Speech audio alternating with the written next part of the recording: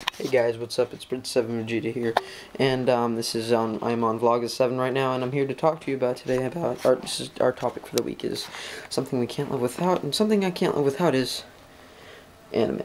I just can't live without it, you know. I mean, there's just something about it. It's like how some people can't live with internet or without their computer. I can't live out with Dragon Ball Z or anime.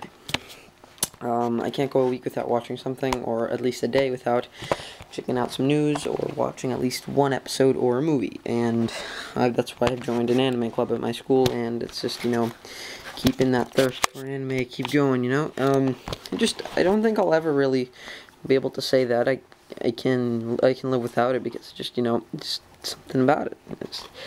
I can't, you know. That's my thirst. I have to get that. My crack. That's my crack. Anime is my crack. I'm just kidding.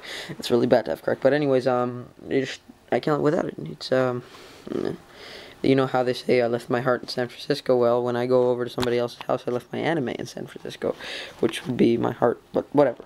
Screw that. So I can't live without anime. It's just, I don't know, I mean, and it's not one specific anime, it could be many different anime. Like, for instance, Dragon Ball Z would be my first pick, and then I'd say, like, Naruto, then Chobits, or something else, you know, like Pokemon. I don't know. I can't live without it.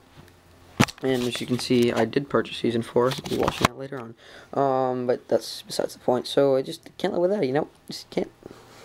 Anyways, this is Prince of Vegeta, VlogsOfSeven. Please subscribe to VlogsOfSeven, and I will see you guys next Saturday.